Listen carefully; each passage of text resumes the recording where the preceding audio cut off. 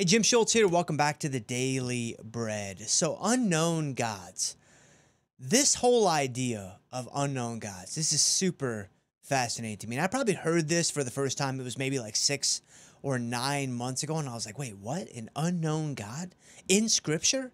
Like this is really crazy. And then this whole idea was actually reiterated to me last Sunday in our sermon here in St. Pete at local church. This is the church that Autumn and I have found. This is the church that we believe is going to be our home for the next, 1, 2, 20, 30, 40 years or thereabouts. So, unknown gods. Let's set the scene because this all goes down in Acts 17. Acts 17, Paul arrives in Athens, right? Paul shows up on the scene and he is so troubled by what he finds in the city. Like he is so just unsettled by what he sees before him. He sees a city, he sees people just worshiping hundreds, thousands, tens of thousands of gods, right? Just idolatry for as far as the eye can see. And this is very, unsettling to him for obvious reasons. So he comes into the city, he goes into the synagogues, he goes into the town squares, he goes basically, every place where people might be.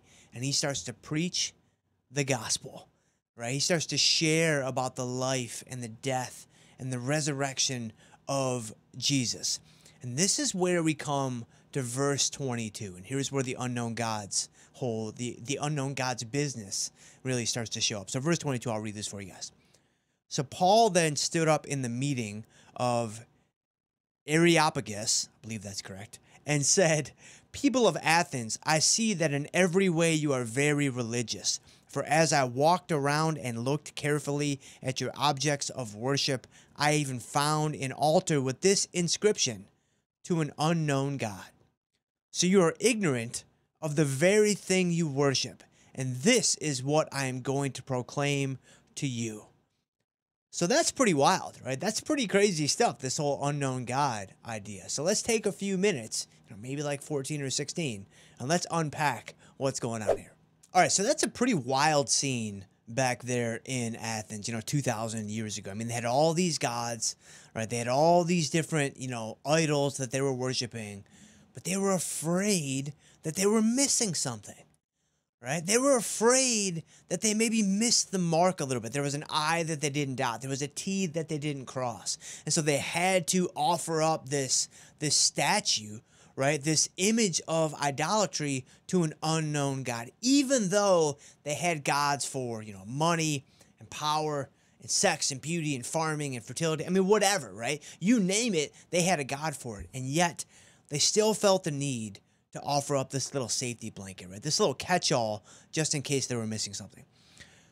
When I first read that, it really kind of took me by surprise. Like I was not really expecting that at all in the scripture, and I just found it to be so, it was fascinating, and it was puzzling. I was like, why would they do that?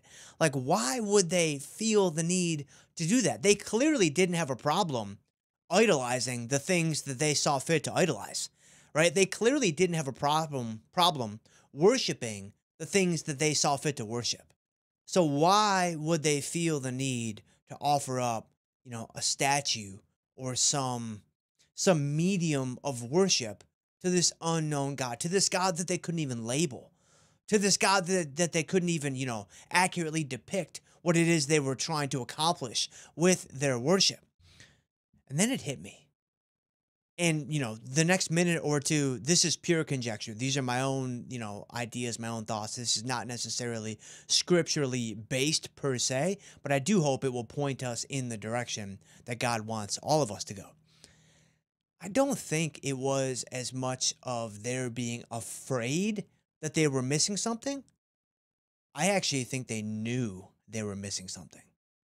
I don't think it was their being afraid that there was something, some box that they weren't checking, some I that they weren't dotting, some T that they weren't crossing. I don't think they were afraid that they were missing something.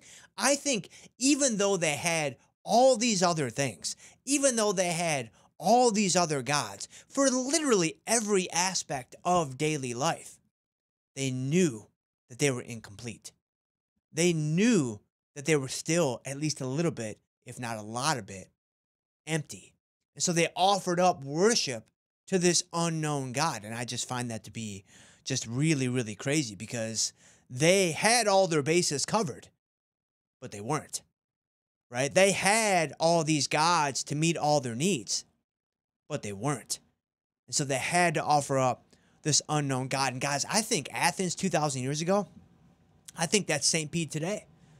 I think that's Chicago today. I think that's Charlotte today. I think that's Detroit today. I think that's Memphis today. And I think there are at least two reasons that clearly connect what we read in Scripture 2,000 years ago to the world that we live in today. All right, now it's easy to dismiss, right? What you read here is like, Jim, those people were crazy, right? They're just simple-minded folk from 2,000 years ago. They're not like us. They're not like me, right? I'm smart. I'm clever. Right? I would never pray to an unknown God. Right? I'd never do anything silly like that. Offer up some statue that I can't even label correctly and then pray to that unknown God. Oh, really? I'd like to challenge you on that a bit today. I'd like to push you on that a bit today because what this unknown God back in Athens and inside of Scripture really reveals to us is our desperate need for the gospel.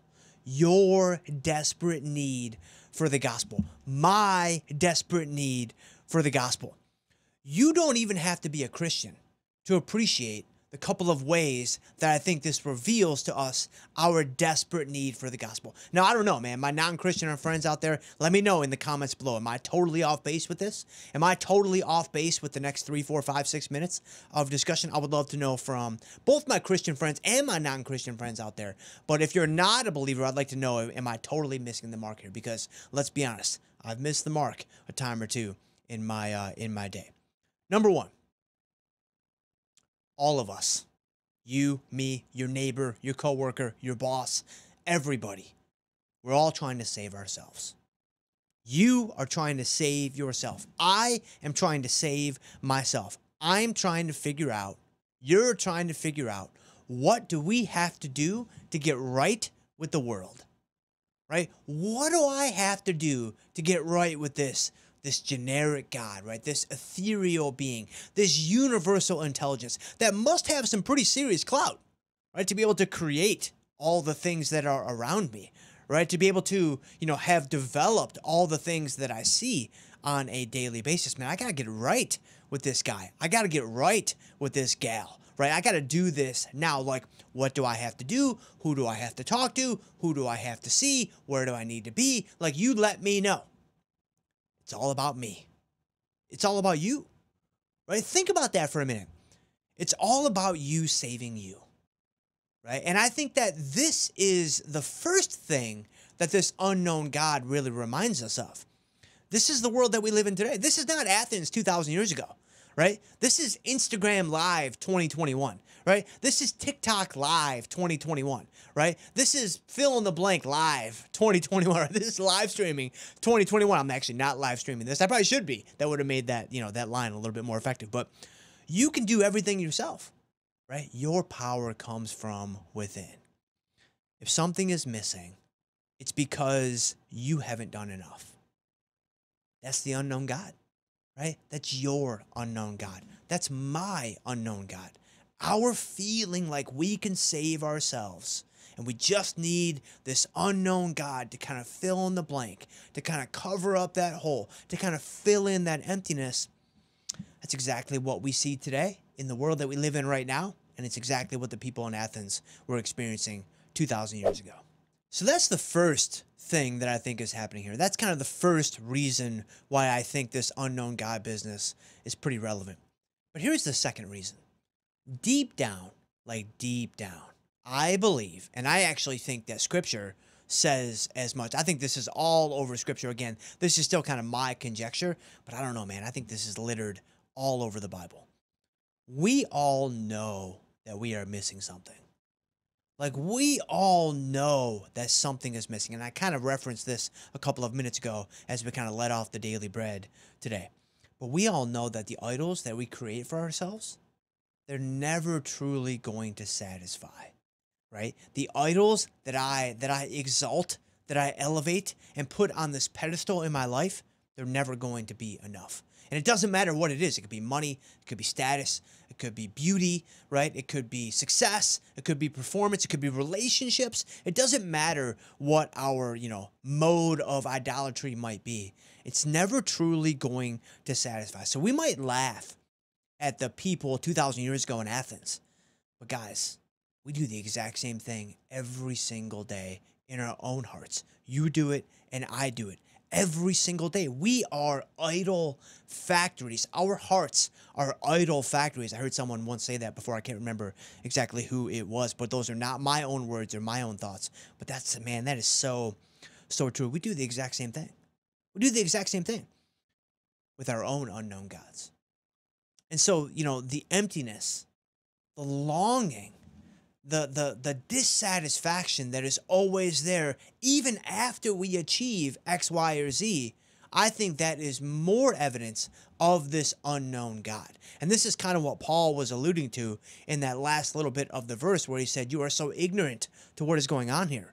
Right? This unknown God, like, this is what you've been searching for all along, right? This is the gospel of Jesus, right? This is, the life, death, and resurrection of Jesus Christ himself. You continue to dismiss it. You continue to ignore it. You continue to, not recognize it, and it's been right in front of you all along. And so, I don't know, guys, even if you're not a Christian, right? I hope that maybe you're tracking with me on this one. This dissatisfaction that we feel, this whole idea that we're trying to save ourselves. There is this insatiable hunger that we all have. And we think that more money and more trophies and more awards and more attaboys are going to satisfy that hunger. But they never do. They never do. And it's really the unknown God that we are all searching for. And I'm kind of bouncing between two different definitions of this unknown God, which is clear evidence that we're still in conjecture mode here on the Daily Bread, right? But we all try to elevate these things into an unknown God status when the unknown God that we're all searching for is actually the real God, the God of the Bible through his son Jesus. So I don't know, it's pretty interesting. So to close out the Daily Bread today, here's kind of a personal take on everything that we're talking about. So oftentimes, i.e. every time, that I put together a faith-based video, whether it be a Daily Bread, a Truth Talk, or something else, I want you guys to know that I'm sharing all of this for my own benefit too. Like, I am sharing the story today, talking about unknown gods, talking about the scripture. Like, I'm sharing all the things that I feel God has called me to share, but I'm doing so in a way that hopefully I hear them too. Hopefully I begin to apply these things too. So I'm very much speaking to myself when it comes to all of this. But from a personal standpoint, here's a great example of how I have failed to recognize the unknown God in my own life. Now, I could go, the fitness side of things. I could go bodybuilding.